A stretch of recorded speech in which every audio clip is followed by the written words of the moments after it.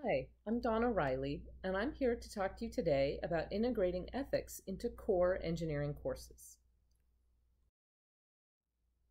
The first question that you might have is, can I really do this? And I'm here to say emphatically, yes. Yes, you can do this. The key thing is to start small. Do one thing and see how that goes, and you can learn as you go. It's okay not to be an expert, and it's especially important to own that and to be humble about it and to be willing to learn from your colleagues, both in engineering and in philosophy, that know a great deal about ethics and about engineering ethics. And I'm here to tell you that if I can do it, you can do it too. Like many of you, I was educated in a very traditional engineering program. I learned nothing about ethics in my undergraduate years, and over time, I just became curious about engineering ethics. And that curiosity was cultivated by numerous mentors. And eventually, I became a founding faculty member as part of a new engineering program. And we all looked at each other and we said, who's going to teach engineering ethics? And we kind of agreed to do it collaboratively. But I began to take very seriously my commitment as an engineer to model professional responsibility for engineering students. And I think that's a really important thing that engineering faculty can do.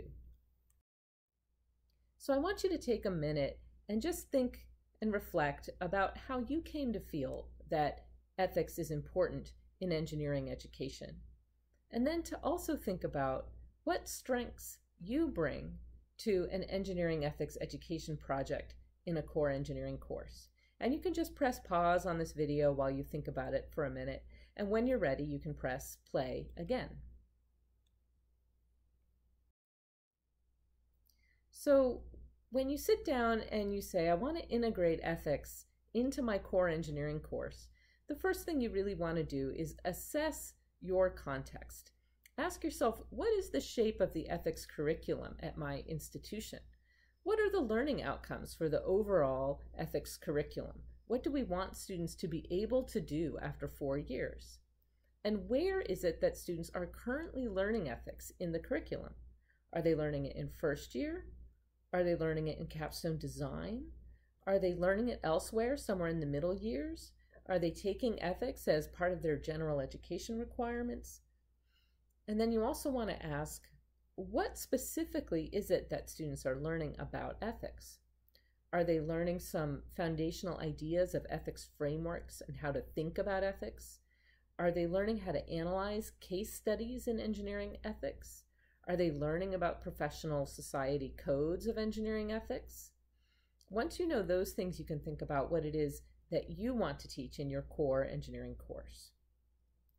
The second thing you really need to know is, what is it that students know at the point that they are entering your class specifically? You might wonder about how or whether they value engineering ethics and engineering ethics instruction. You might ask what skills they bring. Do they know how to reflect deeply? Can they think critically? Do they know how to participate in discussion at a high level? Can they engage in societal analysis of engineering problems? Do they know how to do ethics analysis? Have they been taught ethics-specific content?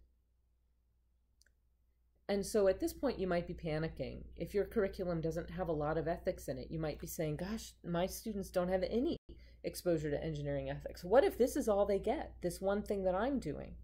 Well, you might feel a lot of pressure. But just please know that we're here to support you, and you will decide what is most important and teach those things to your students. So one of the things that you definitely want to do when you're incorporating ethics into a core engineering course is to make sure that you're making things relevant. First of all, the ethics has to be relevant to the course topic, and there's lots of different core courses and lots of different examples of how you might make ethics relevant to that core topic. There's lots of great resources out there. The National Academies has a resource called the Online Ethics Center at onlineethics.org. And there you'll find a whole bunch of great case studies for incorporation of ethics into core courses. They also have a great document, Infusing Ethics into the Development of Engineers, that provides some great examples. And finally, I've written a textbook companion about thermodynamics that incorporates ethics as well as other kinds of liberal arts education into a thermodynamics course. So depending on the course, you're going to select cases. I've provided here on the slide some examples for a statics course. For example, you might look at the Citicorp Tower design problems. You might look at the Hyatt Regency collapse case. You might look at earthquake damage from various earthquakes, both recently and in the more distant past.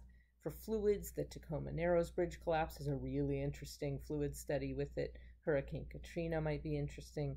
For circuits, there's a classic case study from the 90s about a flaw in the Pentium chip, and another classic case about the BART transit controls. You might, for thermodynamics, think about climate change, and there's lots of cases, both historical and present, about energy policy and climate. You might think more specifically about specific inventions like Dean Kamen's water purifier and generator combination design that has applications in developing countries. And you also want to make things relevant to student lives. So you might draw on current events like the VW diesel cheat or the FIU bridge collapse. You might go to your alumni and think about what they might be able to provide in terms of life experience and cases from industry or your own work experience. You might look to local cases or campus cases. I once taught about a cogeneration project that was being contemplated on my campus, but ultimately asking students what's relevant to them is the best way to find out what's relevant to them. And you might also think about combining cases that are both on a micro scale, that is, things that are really individual decisions about, say, whether or not to blow the whistle in a given situation, versus macro scale problems that might be more about decisions made at the level of an industry or a professional society or a legislature or society as a whole. You want to also select effective learning strategies. So you're definitely going to want to be interactive as you would with teaching problem solving. You might want to incorporate more discussion and reflection than you might be used to incorporating in your classes. And I can recommend some resources there. The Canadian government produces a green guide for teaching and learning. There's a whole series. And one of the items in that series is on leading effective discussions. I found it very helpful in sort of a primer on how to lead good discussions. You definitely want to make connections between ethics and the course. You want to integrate ethics with whatever assignments you have that students are definitely going to be valuing.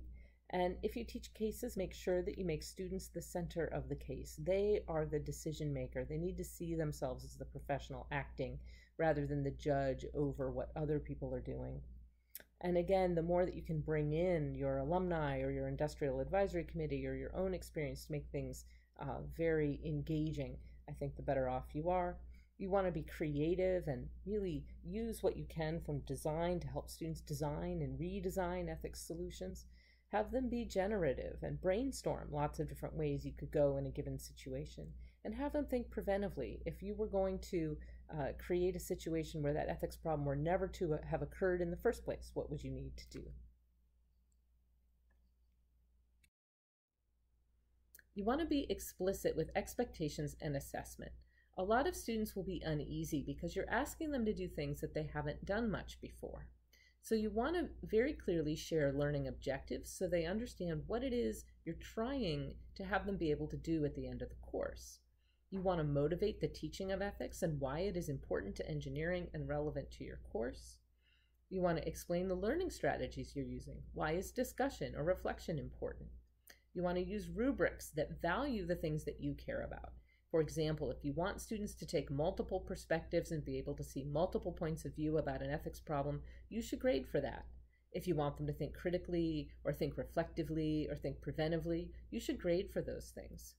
You want to ultimately provide the scaffolding to students as they learn. That means acknowledging discomfort with new things as they learn those new things. You want to give copious formative feedback in a low-stakes way, for example, giving opportunities for iteration so that they can really be experimental and try and understand that they're there to learn. And finally, I just want to encourage you to stay on track as you explore incorporating engineering ethics into a core engineering course. Focus on learning objectives and on building student capacities. And don't be intimidated when people ask you about coverage of engineering content.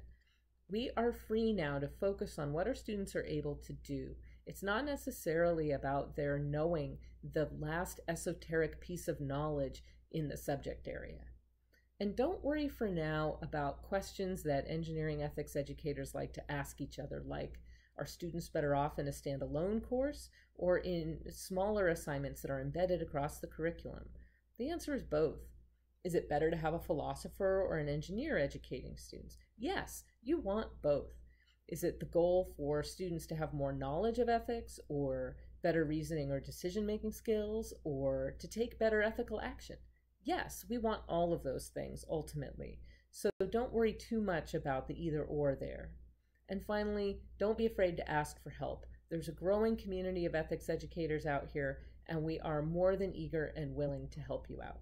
So with that, good luck.